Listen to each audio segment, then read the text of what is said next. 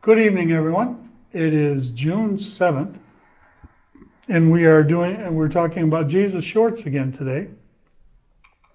We're going to talk about the eye of the needle, where everything, every parable, every idiom that Jesus spoke about was well known by the Jewish people, or should have been.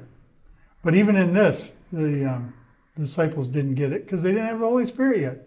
We have an advantage they didn't have. Matthew 19:6. Now behold, one came to him and said, Teacher, what good shall I do to have eternal life? Why do you ask me about what is good? Yehoshua said to him, There is only one who is good, but if you want to enter into life, keep the commandments. Which ones? He said. Now, I was taught in Sunday school that it was all of them. But it's not what it says. Here's what it says. Yehoshua said, Do not murder.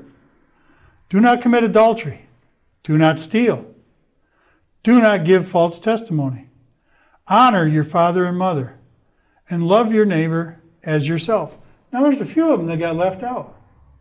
One of which was, don't put anything above God the Father. Well, that's not up here.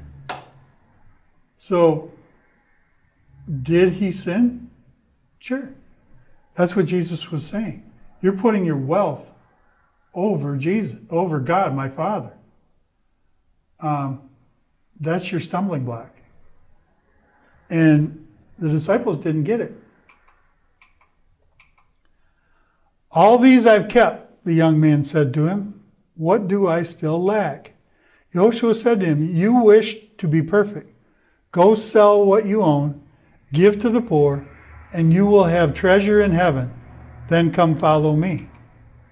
But when the young man heard these statements, he went away grieving, for he had much property. So it exactly pours out. Now, I didn't put on here, I don't think. No. Matthew 19. Again, I tell you, it is easier for a camel to pass through the eye of a needle than for a rich man to enter the kingdom of God. Who then can be saved? I think it was Peter that asked that question. Well, if you know anything about the way Jewish cities were structured, even if they only had 50 people in it, they had a 25-foot set of doors, and then they had a little tiny short door for people to come in at night, just before sundown. They would shut those big gates, and it took them 15, 20 minutes to get them closed.